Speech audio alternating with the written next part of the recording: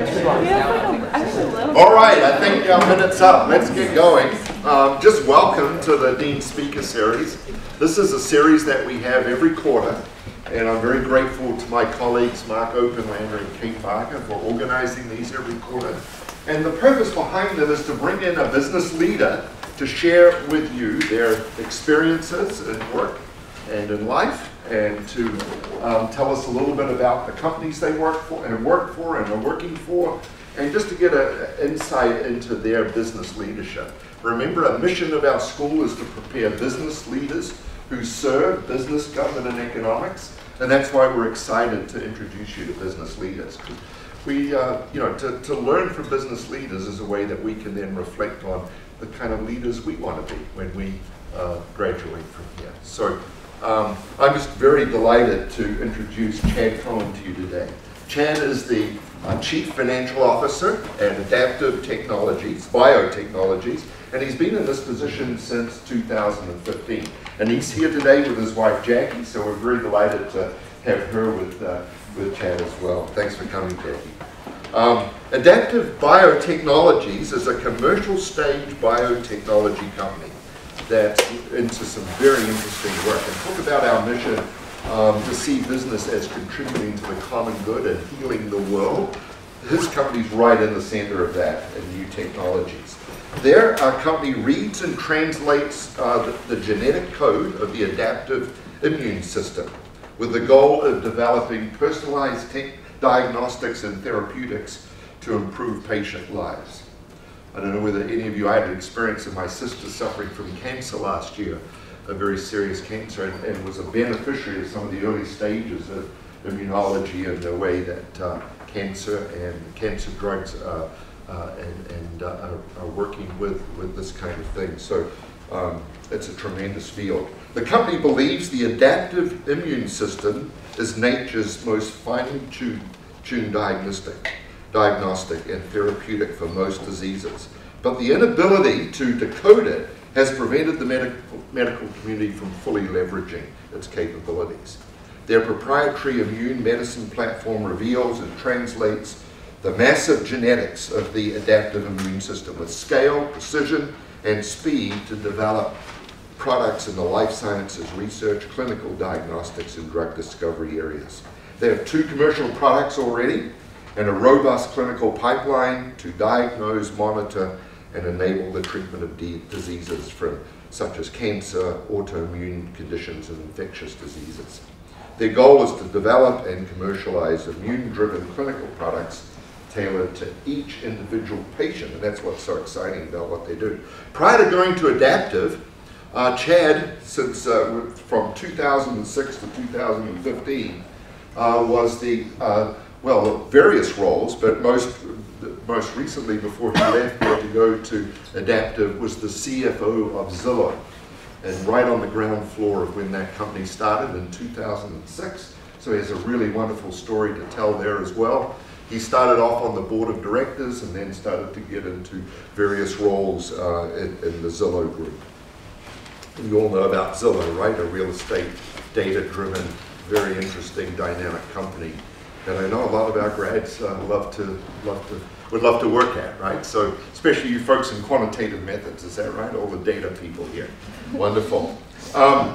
Prior to joining Zillow, Chad was the assistant controller and financial integrity manager at Ticketmaster in LA from 2003 to 2006. And prior to that, he worked at Ernst & Young, which is, as you know, a global accounting firm, and he had some stints in Australia and in various locations. And he previously served on the board, and I've been looking at this, I've just got a new puppy, right? I'm trying to figure out whether I should get pet insurance or not. But Chad used to serve on the board of directors of Trupanion, which is a pet insurance company. Is that right, Chad? That's right. Yeah.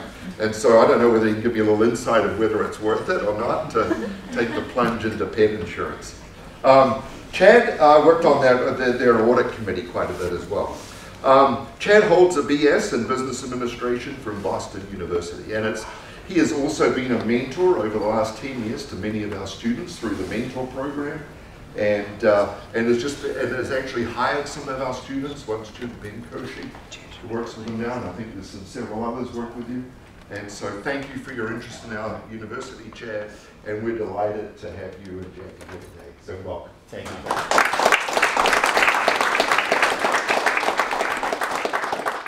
Good morning, everybody. It looks like I underdressed today. I look like one of you versus some of the faculty or the professors that are here today. So thank you. So thank you again. It's wonderful to be here for the speaker series. I'm delighted. As Dean Stewart said, I've been a mentor for the past 10 years. I've mentored about mentored 6 or 7 students here, and it's been a wonderful experience to connect me back to academia and hopefully give them something back to the students to enable them to help further pursue their professional aspirations. So it's been great. You stole a lot of my thunder, but I'm going to recap it a little more in detail. So I do want to take you through my journey, my professional journey, and then we'll have a quick discussion of risk, what risk means to me and how I manage risk. And then we'll talk a little bit about Adaptive's recent initial public offering, which was in late June of this year. And I think that'll be a fun discussion. If any questions come to mind during the discussion, feel free to raise your hand, speak up, or happy to take your questions at the end, but happy to make this also as interactive as you want it to be. So what did it teach me? It taught me that patience is not necessarily a virtue. It's great for your family, but when you want to get stuff done, sometimes the best thing to do is not to wait around for it, and that to get ahead, you need to move quickly. To be persistent, don't take no for an answer. Keep pushing through and breaking through walls to get what you need. How to negotiate. It's really interesting. Who's been to Hong Kong here? Can you raise hands? If you've been to a shopkeeper's or a retail shop, you'll notice that there's one thing on everybody's desk, and it's like a 10-button calculator, just like the most basic calculator. And there's one thing that's for, and that's to negotiate. So at a very early age, you've got a calculator sitting across from you in a shopkeeper's retail shop, and you use it to convince that shopkeeper to give you the thing that you're after at a cheaper price. And so you start early learning about that the quoted price, the listed price for a good or service, isn't really what the actual price is. And so you learn how to negotiate. And I've taken those lessons into my role as a CFO over the past 20 years. And lastly, just based on my dad's own entrepreneurial sort of run in Hong Kong, that risk and reward are highly correlated. And we're going to get into what it means to take risk in a second. I've been very lucky in my career, and it's sometimes better to be more lucky than good. I've had a lot of great opportunities, and some of those opportunities have come through just haphazard chance, for example. I graduated from Boston University in 1997, and at that point in time, I didn't have a job, didn't know what I was going to do. I was living in Boston, and I said I would come home for the summer and just sort of figure things out. Home was Los Angeles. And it was around that time in the summer of '97 that I was starting to call some of my mentors that I had had. I said, hey, do you know of anybody that's hiring? I'm open to roles, just I need to get my hooks into something. And I got an opportunity in San Jose at a company called Novellis to be a tax intern. And I didn't know anything about tax. I didn't think it was that particularly interesting. I really wanted to be a CPA, but I had really missed the window of applying to the big 4 firms. But I said, what the hell? I'm going to go pack up everything I have and take a tax internship for the summer up in San Jose at a company called Novellis. And Novellis is a capital equipment manufacturer in the semiconductor space. So if you think of a semiconductor producing, like a semiconductor fab producing a transistor at the end of the day, they sold one of the pieces of equipment, cost about $500,000 to $1 million a pop, that go through that fab and help produce that transistor, that semiconductor. So I decided to go up there and take a tax internship for the summer. And I spent my first 3 weeks in Silicon Valley living in a Motel 6 because this all happened very quickly. I didn't have a place to stay. And so I drove up in my beat up old 240SX, my Nissan 240SX, that could barely make it up to San Jose. And I lived in a Motel 6, which was pretty depressing. And ate Hungry Men meals for 3 weeks as I'm microwaving them in my Motel 6 microwave. That role ended up turning to be a very important role for me because it catalyzed some of the other relationships that I made at Novellus, and proving out myself in tax for a few months led me to becoming a financial analyst. And so I spent the next year as an analyst for Novellus doing high-level forecasting, budgeting. We installed one of the earliest budgeting packages, software packages in the field back in '97. I remember the name was called Commander Budget. It no longer exists, I'm sure. There are millions of these packages out there. But we installed our first big piece of financial planning software, and that was a big coup for the company and sort of moved us away from Excel into something that was more automated from a forecasting perspective. So I spent a year at Novellus, and it was through that time that I met a lot of the other managers and leaders at Novellus and realized that they all either had MBAs or CPAs. And I said, hey, if I really want to get ahead, I should really think about either going back to school and getting my MBA or getting my CPA. Well, I didn't want to take any more debt because I think I was already $50,000 or $60,000 in debt and way over my head. So I said, hey, let me look at the Big Four firms as a way to grow my skill set and my expertise and get some good perspective about the type of industries that are going on in Silicon Valley. It was a wonderful time in the Valley because it was really the first dot-com revolution. And just about anybody who had any sort of business model put a .com after their name and already had a multiple of 30 or 40 times their 2 years revenue. And they were hiring like crazy, and the whole place was exploding. I mean, Silicon Valley was exploding with different types of business models, some that were structurally never going to make money, others that were. And it was really a wonderful time to be in the Valley. And so I took a job at Ernst & Young. I applied to E&Y and Price Waterhouse and decided that EY had a better client base and started doing audits of high technology, semiconductor, software, and the first sort of stable of internet companies back in 1998 after spending that year at Novellus.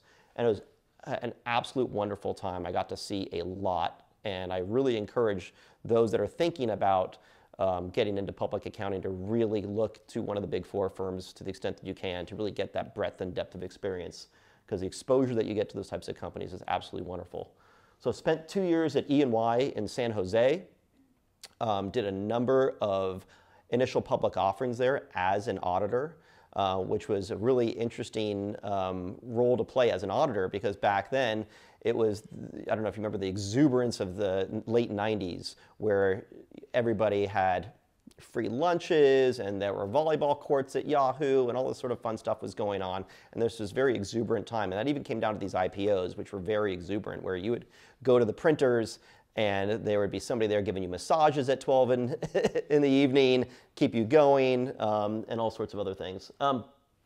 I then went from Ernst & Young in San Jose and parlayed that into an international secondment and spent 2 years in Melbourne, Australia, still with the technology, communications, entertainment division, but then got some additional exposure into things like commodities trading and geotechnical engineering and other more, more industries that were more germane to sort of the Australian country. So came back after 4 years at Ernst & Young across 2 continents, and there was a great role at Ticketmaster implementing the first version of Sarbanes-Oxley back in 2000, and worked there for a few years and parlayed that into increasing levels of management responsibility and ended up as assistant controller for Ticketmaster, which was effectively me running the entire accounting organization for the United States, for their domestic organization, which was about $1 billion top-line revenue org.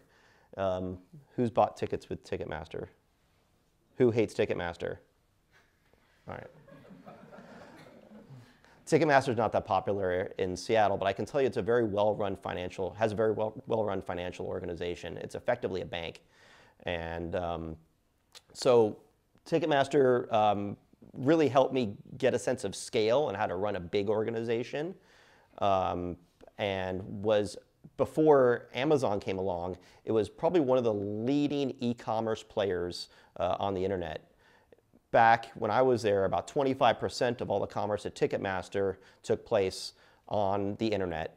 They used to sell through outlets and box offices as well, but it was 25%. When I left, just in the span of like 4 years, north of 60%, and I'm guessing now it's probably north of 90% of all Ticketmaster sales are done online. So it was really interesting to really understand how to grow an e-commerce function within a large scalable organization at that time. In 2006, I met some folks that had done very well at Expedia and were starting something new, and they wanted to revolutionize the real estate industry, and had come together to form Zillow. And I took a role as controller, and I was the first full-time finance hire at Zillow back in 2006, and decided at that time I would move from Los Angeles, where Ticketmaster was. I was living in West Hollywood with my wife, and took a flyer on this company called Zillow. It was pretty well capitalized. They'd raised about $30 million. Didn't quite have a business model yet, but what I did know is they wanted to revolutionize the real estate industry by putting a home value on every home in America. And when I started at Zillow, they had about 40 million homes in their database and had a Zestimate on top of every single one of those homes, and had a platform business where, hey, if I've got all the homes in America, well, at least 40 million, that grew to eventually over 100 million homes, then there's lots of flexibility and optionality in terms of how I want to monetize that platform. And so that platform business was really interesting to me from a financial perspective, because there were a lot of ways for that company to monetize the audience and the data that it had on the platform. So from 2006 until 2015, I worked at Zillow. I helped take them public, and as CFO, I was promoted to CFO in 2010. And then for 4 years afterwards, I was CFO and helped acquire a number of different companies that had different parts of the technology that we needed to bolster our platform, and also made some very transformative acquisitions. One acquisition was called Trulia. Does anybody know who Trulia is? Trulia was the second biggest player in the real estate space at that time, and we purchased them for $3.5 billion, with a B, in 2015. After 16 quarters, 16 earnings calls, about a dozen acquisitions, and had built out a great team. There were about 70 people on my finance team. Remember, I started with just myself. I decided that, hey, it was time to start a new chapter in my life. And I had just met on a ski trip sponsored by Silicon Valley Bank, two brothers, Harlan Robbins and Chad Robbins, who had started a company called Adaptive Biotechnologies. And Adaptive had been around for 4 or 5 years before then, so started around 2000. And Adaptive was spun out of the Fred Hutchinson Cancer Research Center, which is here in Seattle, which is one of the top cancer research centers in the country and in the world, frankly. And Harlan Robbins, who was the scientific co-founder of the company, discovered a method for sequencing your adaptive immune system. And just getting to Adaptive for a second. So if you know about your DNA, you've probably been thinking about it as your sort of static germline, right?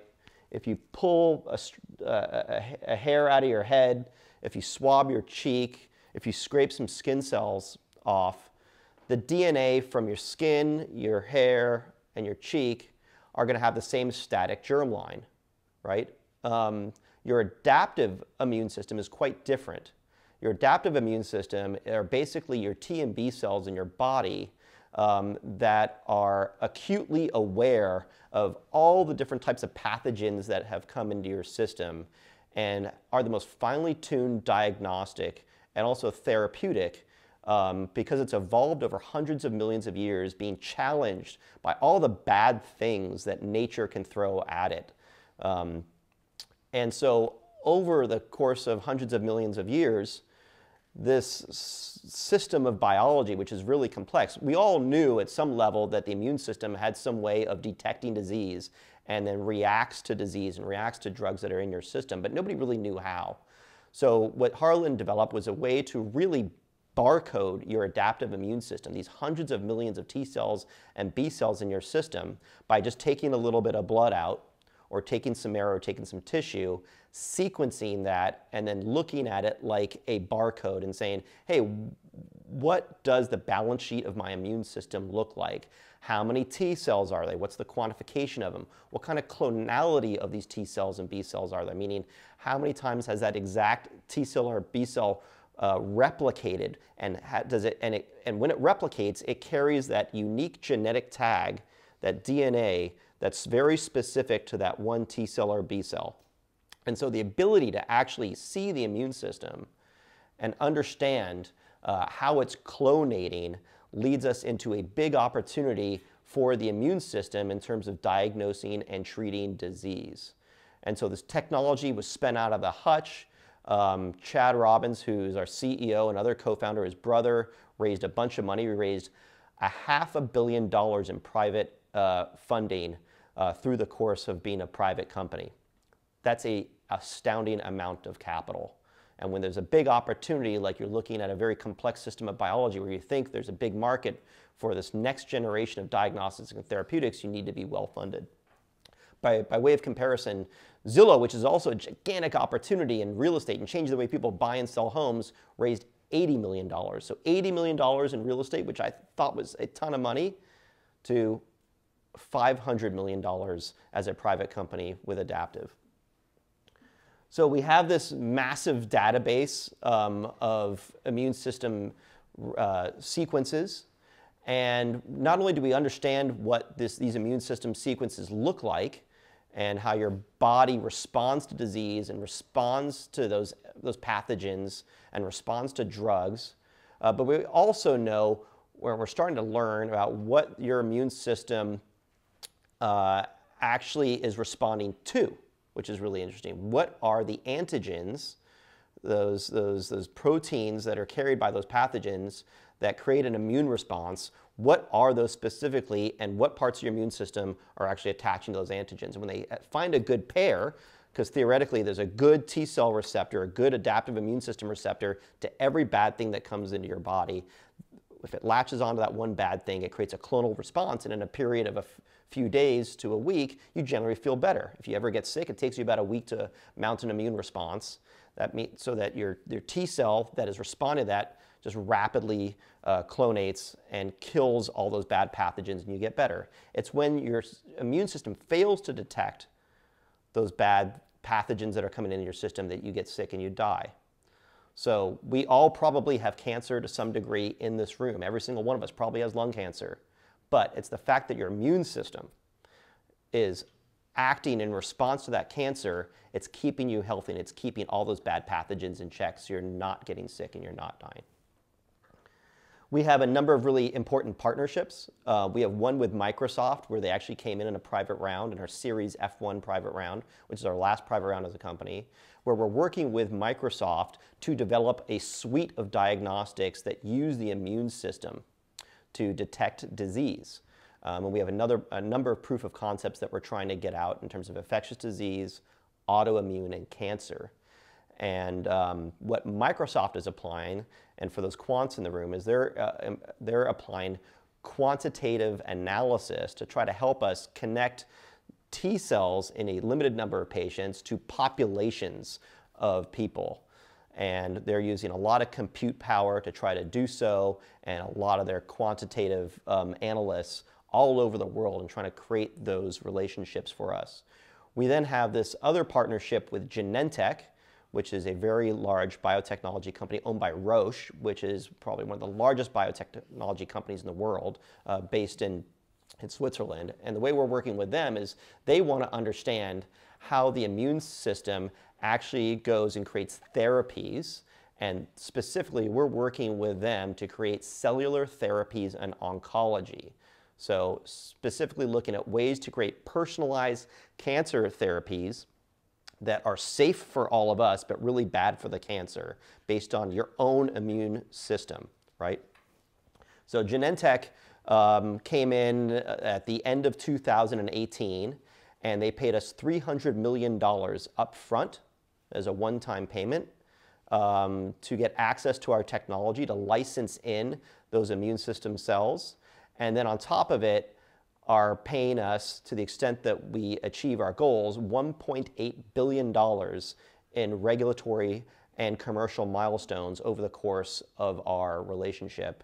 And additionally, we are taking royalties on top of that. So it's an absolutely massive deal, and the potential is for billions of dollars if we're successful in monetary compensation from that deal.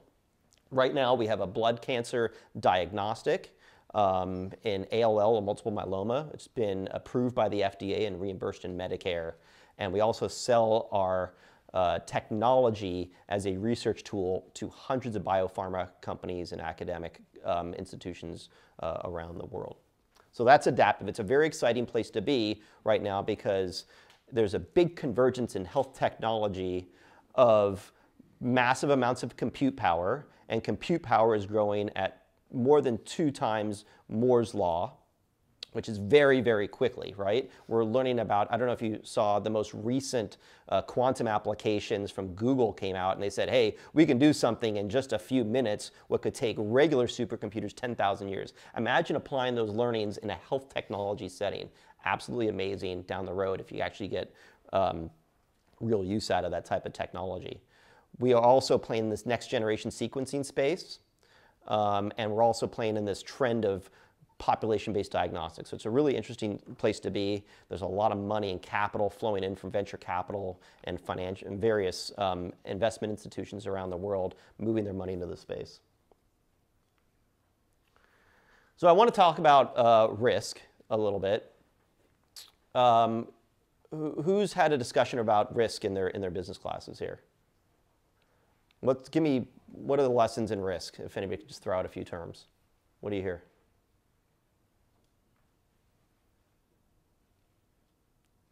Maybe don't take risk, don't take too much risk, manage your risks. What else? Risk and reward are related, kind of like you said. That's right, risk and reward. The more risk you take on, the more possibility of return that you have. That's exactly right. So I'm here to say take risks. But what this should say is take calculated risks. This is from Merriam-Webster. It looks like a pretty scary definition of risk. And it could be. If you're jumping out of an airplane, that's pretty damn risky. If you're at the Wynn Casino and you want to put your entire life savings on 35, that's pretty risky. You could win. I've done it before. It's pretty fun when it happens after a few cocktails as well.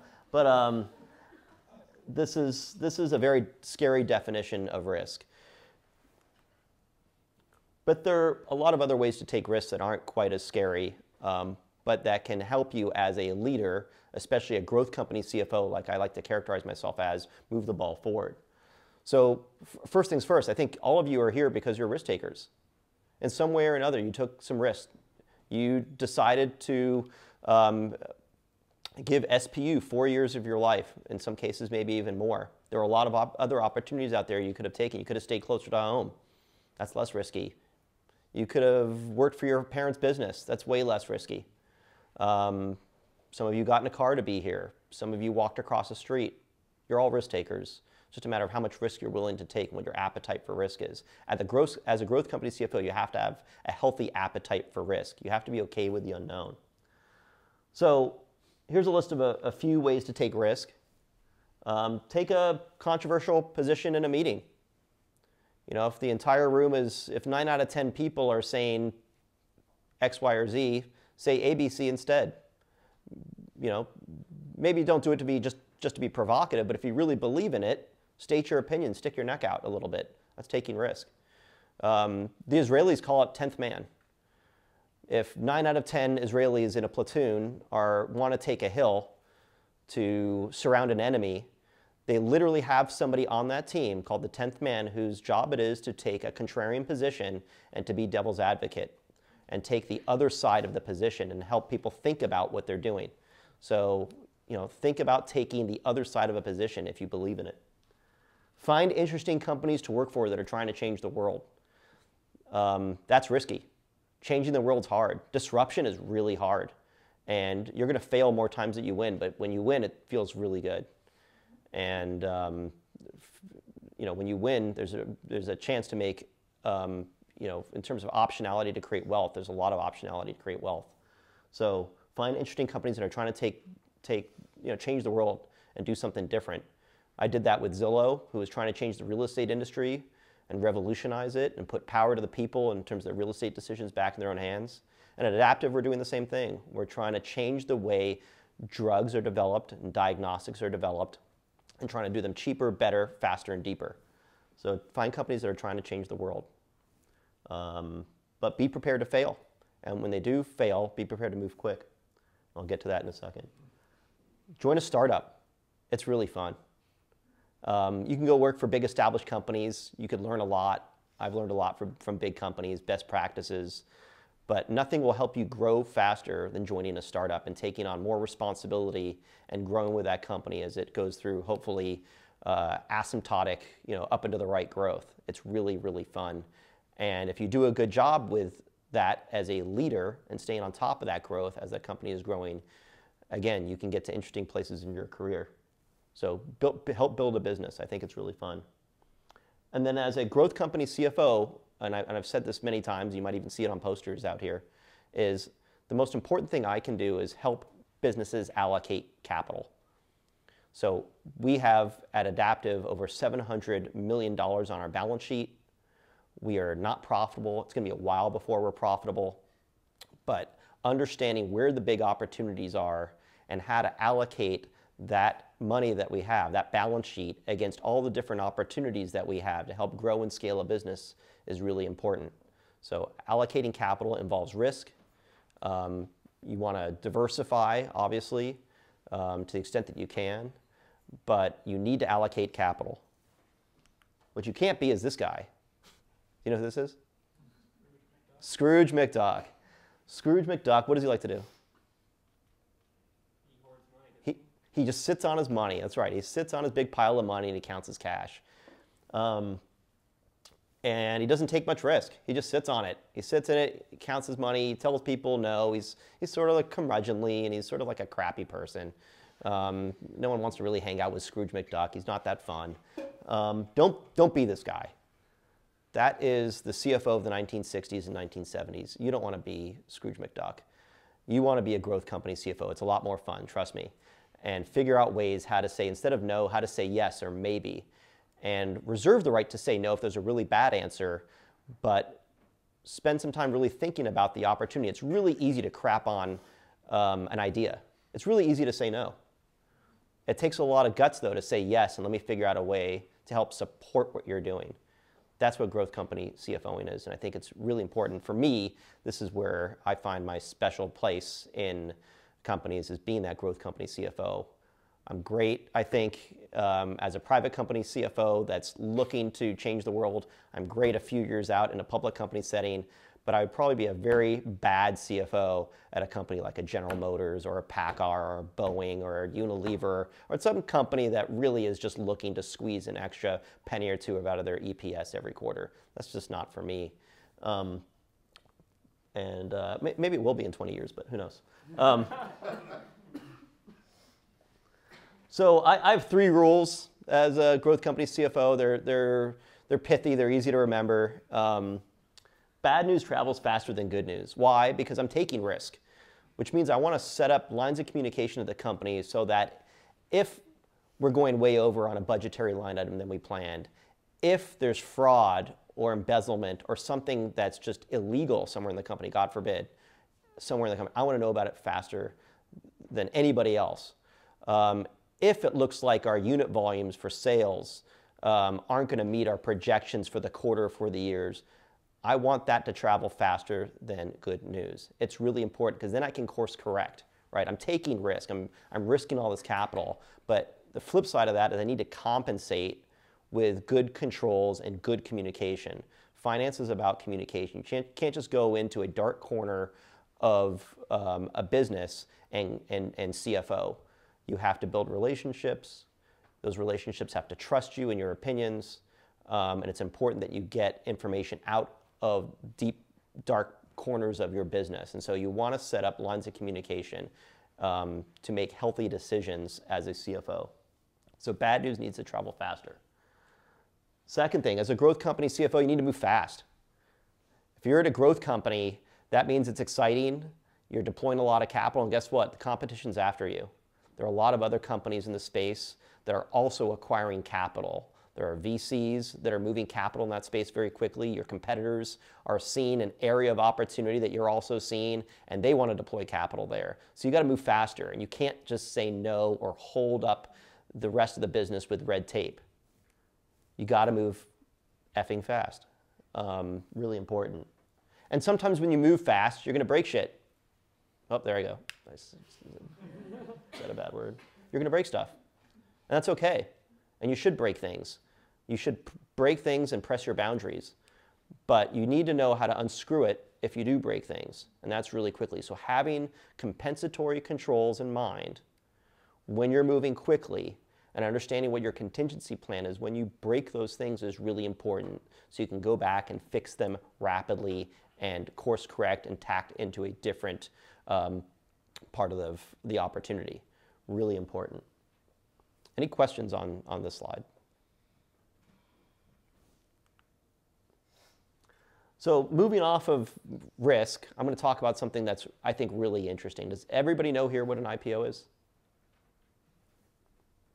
So what I want to do is just talk through and really try to make this part of the discussion interactive. If you do have questions, please raise your hand. An IPO is an initial public offering, as you know. And it's the first time a company sells a portion of their business to public investors, to the buy side. These companies are like Fidelity, T. Rowe Price, Wellington, Barron's Capital, Viking Global. Some of those names you've heard before. And when you do sell your business to public investors for the first time, most IPOs generally range in the area of 10 to 15%. You're issuing 10 to 15% more common stock to those new investors than you have before. Remember, as a private company, you're selling preferred stock, which have certain preferential rights to investors. And those preferred rights, those preferential rights, go away when you have an IPO. Everybody is effectively on a level playing field in terms of your equity for the most part. And so you're selling common stock, and everybody that was in on the private round has the preferential rights of their stock, their preferred stock, turned to common stock as well. So why do you go public? These are the top 4 reasons I can think of to go public. One is you have a big opportunity, you're not yet profitable, or maybe you are profitable, but you want to continue to deploy capital against this big opportunity. In Adaptive's case, we outline that opportunity as almost a $50 billion opportunity across research, diagnostics, and therapeutics. That's a big opportunity. If we can just take a few percentage points out of there, I mean, that's Yahtzee. But we need capital to move into that space, to build infrastructure, build a sales team, build out laboratories, hire great people. 45% of our expenses of our investment goes to people. And that's huge. So you need to hire a lot of people. Second is, depending on the length of the holdings of your current investors and how long your employees have been around, some of them might be a little itchy and a little antsy to get some liquidity out of the business. And so liquidity for your employees who have worked so hard to help you build that business. Every Adaptive employee is a shareholder. Every employee at Zillow is a shareholder as well. And that's very commonplace now, where as part of your total compensation package, you should be looking to get options or RSUs as part of your compensation practice. And those are various forms of owning stock in the company and help incentivize you to make the right long-term decisions as an employee in terms of helping build out your company. And so over time, you want to be able to remunerate your employees with that stock, whether those are options or different types of stock units. You might have a business where There are technologies that other companies have that you need, and you need to bolt them on. These could be big companies or small companies that have different pockets of employees that have certain talents and skill sets or different technologies that have been built. And you need to create a currency for yourself to go out and buy those companies.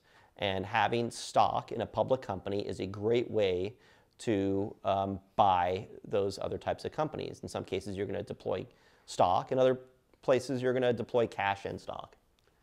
And lastly, you want to diversify your shareholder base. You don't ever want any one particular shareholder as a public company to have too much control over your business. So diversifying your shareholder base is extremely important. You can do that through the course of an IPO. I know this is a bit of an eye chart,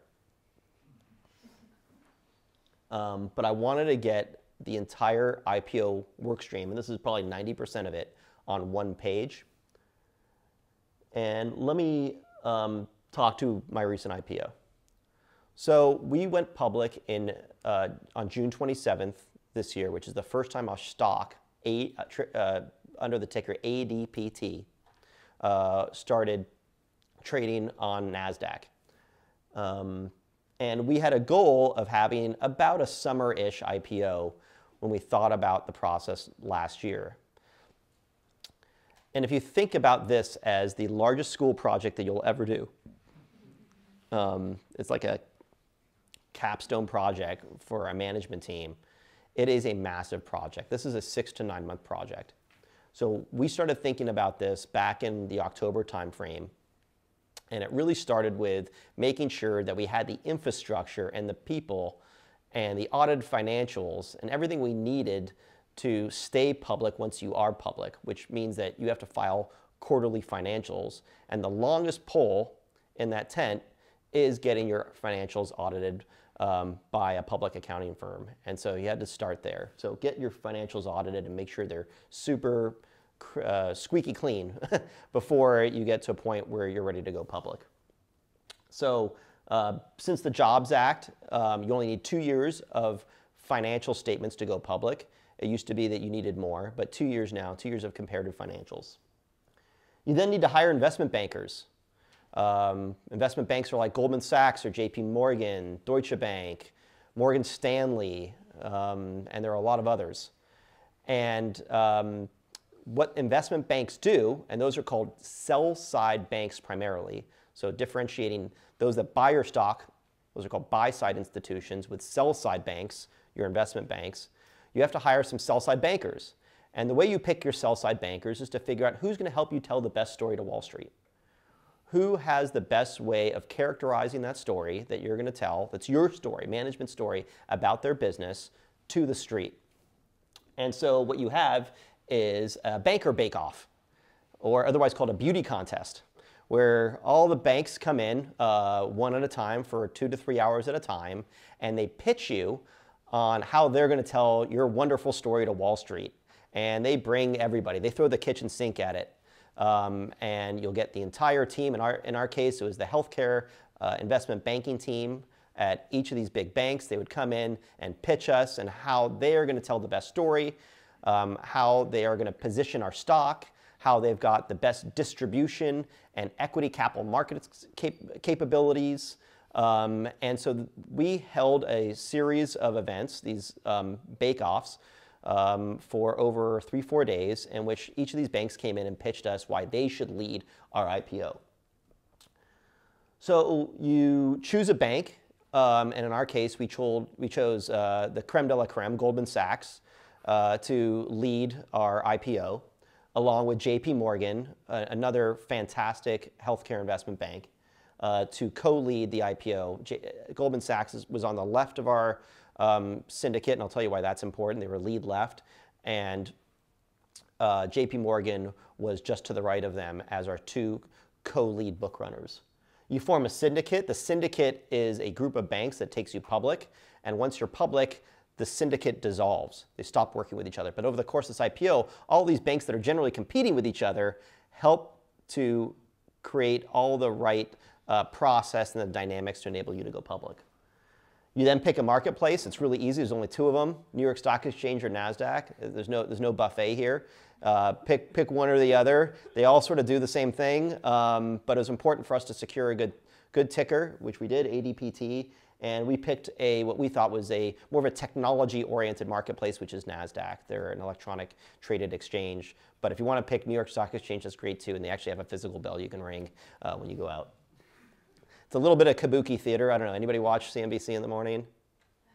It's all kabuki theater. That's like 99% of all the stock is traded electronically, and they do their little, dog and pony show for everybody every morning. You educate your bankers at an organizational meeting. The organizational meeting is part of the stream of due diligence that is conducted by your banks to get to understand your business. And it is exhaustive. Not only do you have to present in front of all your banks, your attorneys, your auditors over the course of a day or two, and it's really the first time at this organizational meeting that they see how well does your management team present. Do they understand the story? Are they correctly relating and communicating all the risk factors in the business, the size of the opportunity, how you're set up to project and forecast your business, all your intellectual property and your proprietary technology? You sort of have to describe to them in excruciating amounts of detail. And then you have to give them access to your customers and your vendors, and they do all these sort of checks in the marketplace to make sure that you're not a Theranos effectively, right? That you're not a fraud, that you actually do what you say you do. And so they conduct an excruciating amount of due diligence through data rooms and in a data center, and it's really painful. They look at all the claims you have about your business. I'm the leader of this. Well, tell me how you're the leader of that. Prove to me that you're the leader, right? And so you look at the various marketing claims of the business as well, which is a huge part of this due diligence. You then write your S1, your prospectus, otherwise known as a red herring. It's called a red herring because the initial price that you put on your prospectus may be not the final price that gets filed with the SEC when you're about to file. So it's a bit of a red herring, they call it. And your S1 includes a summary of your business known as the box, which includes a summary of your financial statements. It includes your risk factors. It includes your technology and your IP. It includes your financial statements and your management's discussion and analysis. You then file all of that with the SEC, and they have a 30-day window in which to review your filing and approve it for marketing. During that 30-day window, you're educating your sell-side research analysts. These are analysts that work for the bank but can't talk to the bankers. They're the ones that are initiating coverage on your story and also helping educate the buy side on your business. And they publish research papers quarter to quarter, and they publish a research paper at initiation when your company goes public. So you have to educate this whole separate group of bankers called research analysts as well. You hold testing the waters meetings. You fly around the country and you educate the buy side, these companies that you're hoping will buy your stock in the IPO, and you educate them about their story, and you test out your pitch deck and your roadshow deck, and you see whether the story resonates. If it's not resonating, you got to go back to square one. But if it resonates, you can fine-tune your story. You come back and you respond and clear your SEC comments after 30 days, and then you launch your roadshow. You price and launch the offering, and then you deposit the proceeds. The roadshow. The roadshow is about 7 to 8 days in the market after you filed your initial prospectus. That is called the red herring. It's the prospectus that has an initial price on it. Through the course of those 7 or 8 days, you will meet hundreds of investors. It is exhausting. It is brutal. It's like Hell Week pledging a fraternity. It's awful. It's awful and amazing at the same time because you get to meet some very, very smart investors who really understand the space. And the only way to meet with hundreds of investors is to fly private. So for those who want to fly private at an early age, I highly encourage you to go work for an investment bank because there's a member of the Goldman Sachs team who took us public, and he's having a very good time on the private jet, indulging in lobster tails and crab cakes. And So there is an upside to it as well. It's pretty fun. But it is exhausting. You're talking to hundreds of investors. We talk to north of 40 investors in a one-on-one setting. And most of those investors that you talk to in a one-on-one setting doesn't mean you're just talking with one investor. For example, if you're at Fidelity, they could bring the entire Fidelity biotechnology investment team to the meeting. It could be 5 to 10 people. They could bring a technology manager. They could bring a generalist. Number of different analysts who are serving those portfolio managers, and you're there with your team, and they're asking you questions, and you're telling them about your story through your pitch deck. It is exhausting. One day, and I honestly forget whether this was Zillow or Adaptive because they sort of blend together. We started in New York. We drove down to Philadelphia to meet. We started the morning meeting with investors in New York, drove down to Philadelphia, met with additional investors. Through that time, I think we also drove to Princeton, New Jersey. I think BlackRock's there. We then hopped on a plane to Baltimore, right? Met with additional investors, and then flew to Denver that evening. That's one day. It's brutal. And so every morning you wake up, you're like, what city am I in now? I forget. And you tell that story about 200 times over the course of the 7 or 8 days. By the time you tell it the 30th time, you could tell it in your sleep. You've just got this great rhythm and cadence, and you become a total pro, but it is exhausting. So over the course of that 7 or 8 days, you're talking to investors, and what you're doing is you're building an order book. These investors are getting contacted by your bank's sales team, by their capital markets team, and they're asking them whether they want to buy shares in this IPO and at what price. And so it's like an auction model. You're building this book. I'll buy so many shares at so much of a price, and you build that book over the course of your 7 or 8 days. In the case of Zillow, when we did this, we were, I think, north of 50 times subscribed on an $80 million IPO. That means we built about $4 billion of demand. Is that right? Is my math, am I off by one? 400 million? That's 4 billion, I think, right? Of demand. And in the case of Adaptive, we had $6 billion in demand. We generated 25 times our $300 million IPO in actual demand. And you want to have that sort of level of demand in the business and in the book to be able to continue to increase your price to what you think is a fair price for you as the issuer and for the street as the buyer. And so you do all of this, and then you finally file your final prospectus. And here on the left-hand side, you've got Adaptive's final prospectus, in which they show the offering price at $20 a share. We were raising about $300 million initially. The underwriting discounts, which are about 7%, and then your net proceeds to the company of $270+ million. You can see on the bottom left-hand side, the Goldman Sachs is our lead left banker, right there. That's a very important position for a bank. That tells the whole world and the street that Goldman Sachs ran this IPO as the lead left. That gives them the ability to go out and pitch themselves in additional banker bake-off meetings as the company and the bank to take companies public.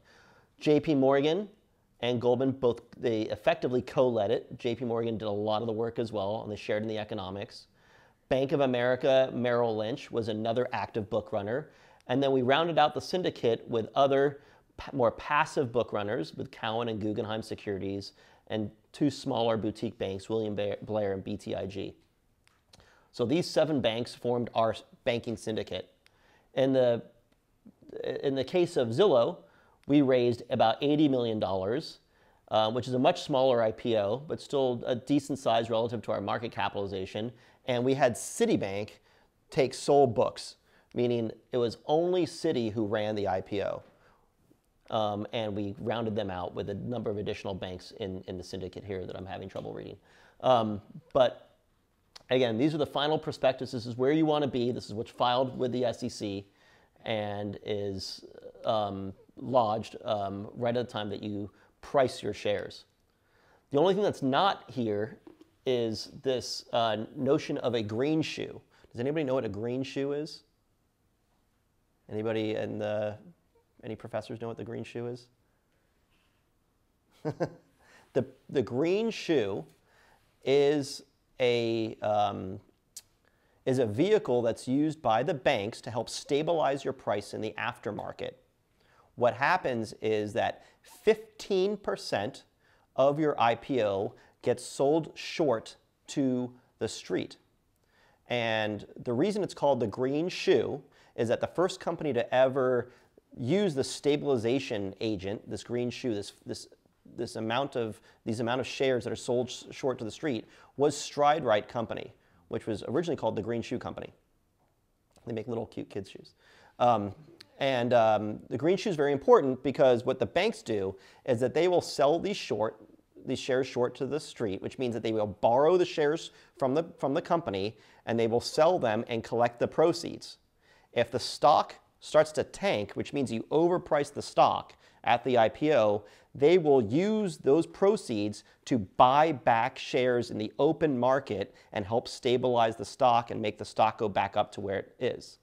If the stock starts to go up, which is what you want it to do, they will take those shares that they have sold short and they will release them and they will close out that short position and deliver those additional 15% of those proceeds back to the issuing company. It's really a fascinating way that the banks use to stabilize the street price. And I encourage you guys to all look at the mechanics. It's really fascinating. And so in the case of Adaptive, the green shoe was sold over a few days, and therefore instead of $300 million, we raised before underwriting discounts about $350 million. And we netted about $321 million off the IPO. So at the end of the day, 2 successes. On the right-hand side was a picture of the Adaptive management team, as well as a number of key employees. The roadshow team, which consisted of the CEO, our co-founder, president, and myself, who were on the road telling the story. We brought our families with us. That's my daughter. That's Maya in the front there, and that's Ava and Jackie and everybody else. And then you can see on the left-hand side, there's me looking a lot younger, less gray hair, back in 2011. So that's all I had today, but I'm happy to take your questions, and thanks again for giving me your time this morning. Probably have about 10 minutes for questions. Super. I noticed throughout the trajectory of your career, you've gone obviously in the finance realm, but between a lot of different kind of business sectors, from real estate to healthcare. And can you talk a little bit about that learning process for you and what that's like? Because you have become very familiar with creating value in a very specific kind of market with a lot of expertise. So how do you transition between those fields? That's a really good question. I think what's helped me over my years is some of the perspective that I've gained working in Big Four to start off my career, because you see dozens of companies as an auditor. You see what works really well and what doesn't. You're in front of lots of different management teams and accountants and corporate finance employees.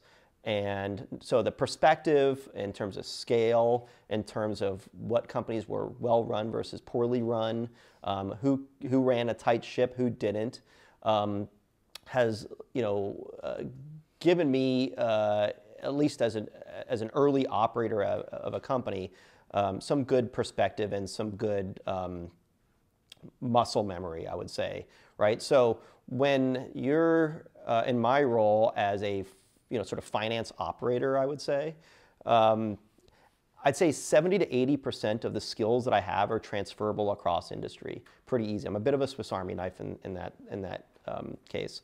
You can drop me into a real estate media e-commerce company. You can drop me into health tech, biotechnology company.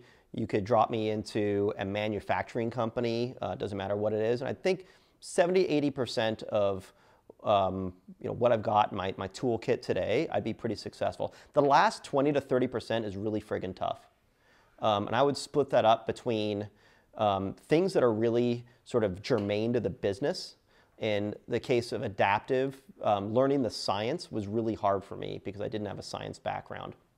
And so first, just simply repeating and parroting back what I hear helped me develop that muscle. And then it was like the last 10 or 15% was, how does this place actually really run?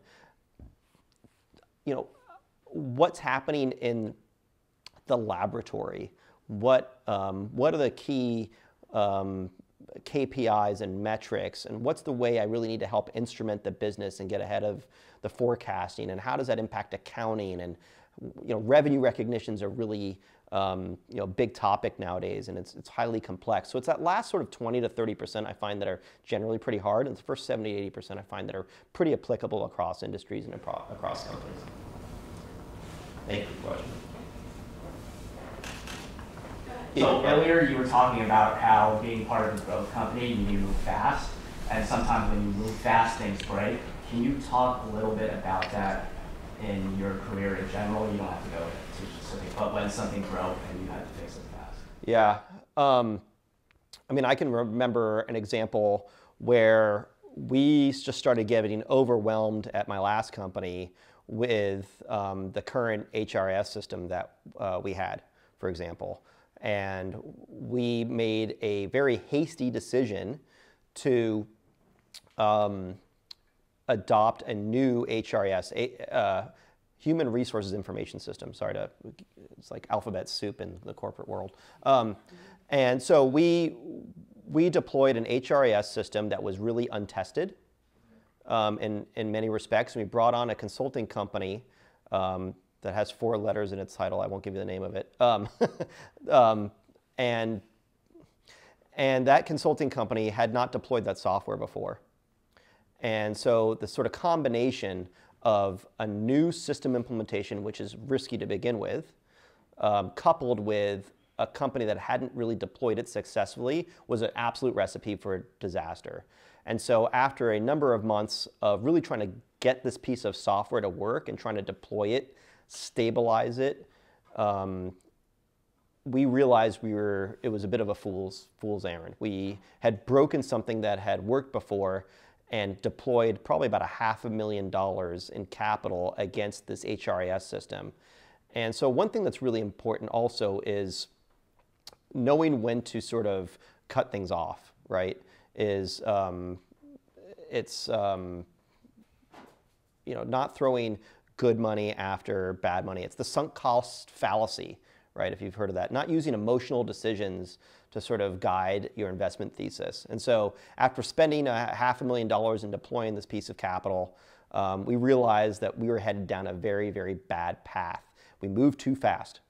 We didn't really understand what the capabilities were in the system. We didn't understand what the capabilities were of the consulting company. We didn't stress test it far enough. So the lesson there is, hey, when you're making big decisions, especially expensive ones, maybe slow down a little bit, right? And think about what you're really trying to do and do enough due diligence such that you make the right decisions. But if you're going down a bad path, don't be scared about cutting something off, even if you've spent a lot of money on it, because the worst thing you can do is to continue to, buy into that sunk cost fallacy and put, good money after bad money and just perpetuate the issue. Okay, I know you talked a little bit about when to start a company, and so it's really interesting. That's what I'm doing. That's what I'm interning for, which is great. You do have a lot more responsibilities than I expected. But what would you do in a situation where you feel like your voice aren't being heard, you don't have the resources that you need, but you really see potential in this company that you're helping? Because I'm working closely with the CEO, and sometimes I just feel like, but yeah, my voice aren't being heard. So what are some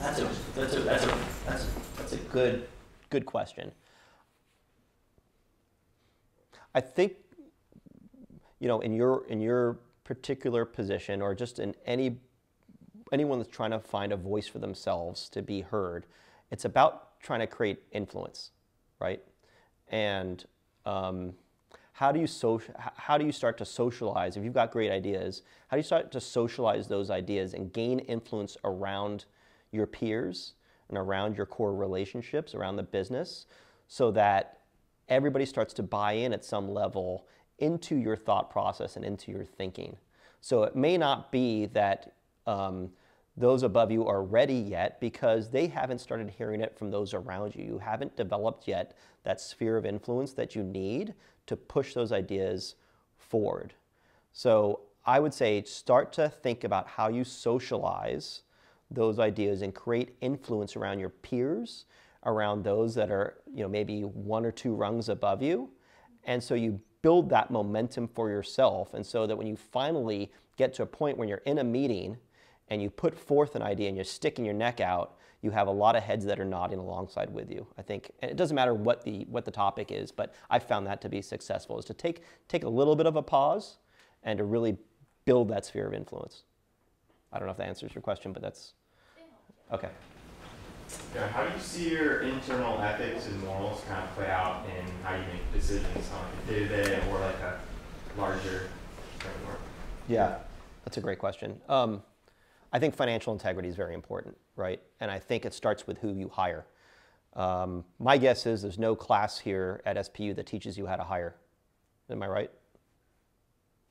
It's probably one of the most important and critical steps in building a business is learning how to hire. And my rule is you can always look for smart people, right? There are a lot of smart people. Everybody here has met a certain bar to be here at this university, right? A certain academic bar. And at a company, you can meet a certain bar of aptitude. But what's really hard to find is to meet a certain cultural bar and a certain bar, especially for a finance department in terms of ethics and integrity. And what I try to do is hire for that bar first, right? So if I hire for that bar first, it's really friggin' hard, man. If you hire for that bar first and you say, hey, who do I want to work with day in, day out? When things go sideways, who am I going to get the straight dope from? Who is not going to try to politicize an issue? Who am I going to be able to just trust, right, in terms of the information that's coming down the pike? Again, in finance and as a CFO, you play the role as a fiduciary to the business. You're more than just CFO. You actually have a fiduciary responsibility to your shareholders and to the street. Even if that means that your CEO is stealing from the company, you're the one, or your general counsel for that matter, that have to stick their neck out and do the right thing for the business. And so it's important that you hire for that criteria. You hire for people that you want to work with, that fit your cultural bar, that are culturally additive. May not fit exactly into that phenotype you're looking for, but are additive to the culture and enhance and enrich that culture. But you also hire for financial integrity and for ethics. And it's a great question to ask somebody when you're hiring. If something was going sideways and you saw X, Y, or Z, what would you do? And let them talk and see what they say. I think it's a great question, and it's really important that my team, as the overseers of our balance sheet, make sure that we bring people onto the team that are highly ethical and use that as a North Star. We have time for one more. Maybe something back. Hi. Hi. You mentioned the importance of taking risks. Can you speak up just a little bit? Yeah, you mentioned the importance of taking risks. And Yes. I'm wondering when you decided to take the risk on adaptive biotechnologies. Great question.